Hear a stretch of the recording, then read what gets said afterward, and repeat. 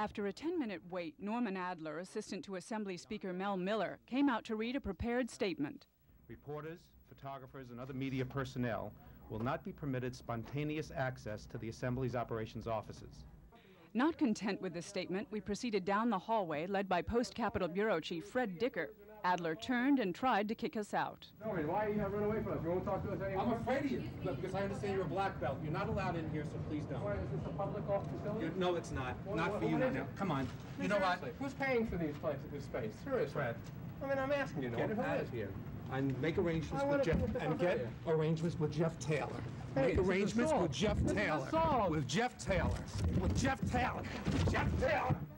Right? What are you, crazy? With Jeff Taylor. Make arrangements with Jeff Taylor. That's Why the guy. can't you, With Jeff Taylor. You want to protect your pockets? With Jeff Taylor. Get out of here and make arrangements with Jeff. Get off my jacket. Get arrangements with Jeff Taylor. Mr. Adler, why are you With Jeff Taylor. assaulting Mr. Dicker? Make arrangements with Jeff Taylor. You're not allowed in here. You were told that. Get out. Okay. Got a good story for tonight.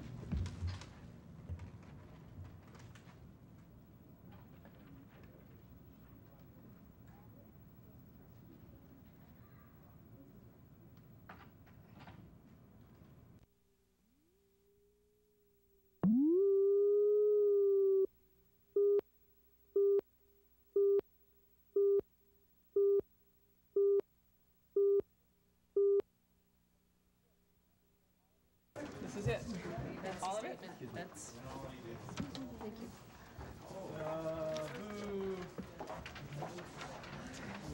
This is very gracious. Can we move to one side so that other people behind could maybe get the statement as well? Yeah. I assume a lot of class.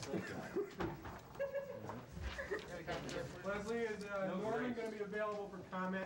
I do not believe so. What about the speaker himself? No. Is he here today or is he in the city? He's here in Albany. You know him. Okay. What is he saying?